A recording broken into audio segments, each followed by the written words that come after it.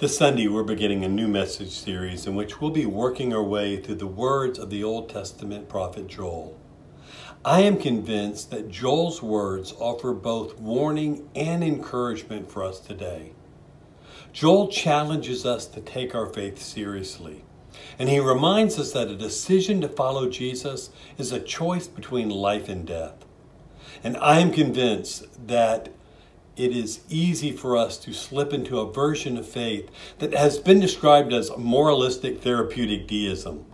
It's tempting to reduce following Jesus to simply striving to be good and nice so that we might go to heaven when we die.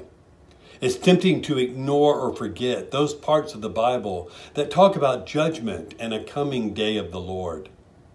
The prophet Joel helps us resist that temptation. Joel paints a vivid picture of that day when nations will gather in a valley of decision and heaven and earth will tremble before the Lord. For some, it'll be a place of refuge and abounding love.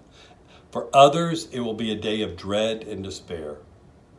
In preparation for that day, Joel encourages everyone, from priests to drunkards, to turn or to return to the Lord and to discover the abundance of His love. To help you prepare for the series, you might watch the following video created by the Bible Project. The Bible Project is a fantastic resource that helps make the biblical story more accessible to everyone. They use creative animation to help us better understand the context and fullness of the story. Here's their overview of Joel. The book of the prophet Joel. It's a short collection of prophetic poems that are both powerful and puzzling. Joel is unique among the prophets for a few reasons. First of all, there's no explicit indication of when this book was written. It's most likely the period of Ezra and Nehemiah, after the return from the exile, because he mentions Jerusalem and the temple, but there doesn't seem to be any kings. Also unique is that Joel is clearly familiar with many other scriptural books. He alludes to or quotes from the prophets Isaiah, Amos, Zephaniah, Nahum, Obadiah, Ezekiel, Malachi, even the book of Exodus. And this is connected with the last unique feature, and that's that Joel never accuses Israel of any specific sin. So, like many of the other prophets, he announces that God's judgment is coming to confront Israel's sin, but he never says why.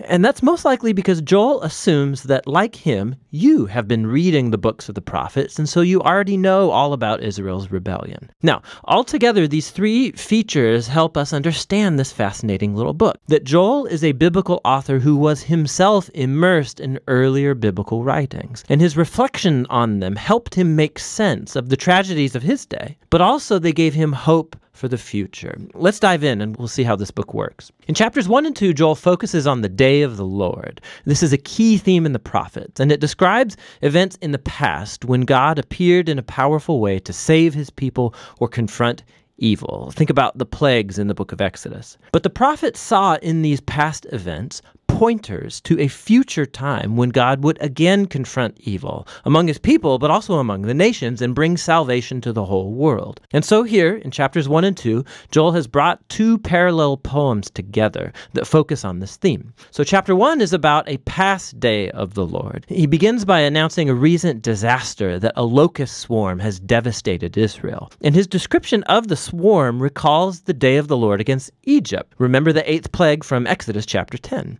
Except this time, the locusts are being sent against Israel.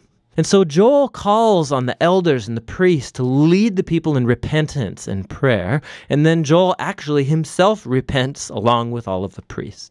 Chapter 2 comes alongside, and it has the same poetic design and flow of thought. So Joel announces another day of the Lord, except this time it's future, not past. It's an imminent disaster coming on Jerusalem. And he begins describing what seems like another wave of locusts, but he uses military and cosmic imagery. So the locusts become God's army, like cavalry and soldiers that are marching and destroying everything in their path. And the sun is darkened, and the earth quakes, and Joel says, "The day of the Lord, it's dreadful. Who can endure it?" And so once more, Joel calls on the people to pray and repent. And he says how. to rend your hearts, not your garments, and return to your God. In other words, Joel knows that repentance can be just a show that you put on to get out of trouble. And he says God's not interested in that. He wants genuine change for his people to stop their selfishness and evil. And then Joel says why Israel should repent, because God is gracious and compassionate. He's slow to anger, and he's full of love.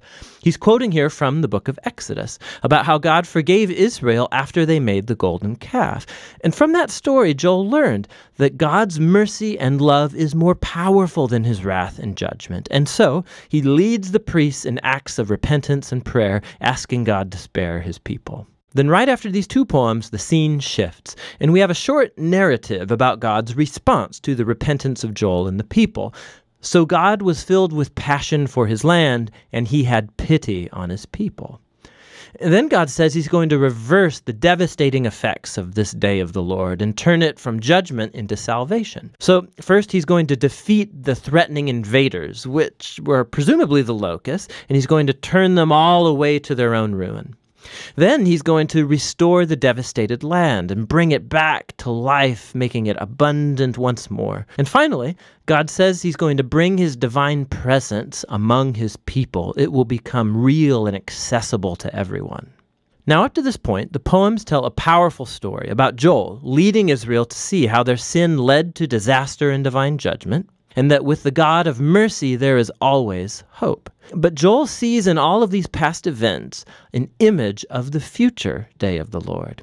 And so in the final section of the book, Joel writes 3 more poems that match God's 3-part response. And he weaves together images from other prophetic books and expands it all into a vision of hope for all creation. So first, the hope of God's presence among his people gets expanded into a promise about how one day in the future, God's own Spirit, his personal life presence, will fill not just the temple, but all of his people.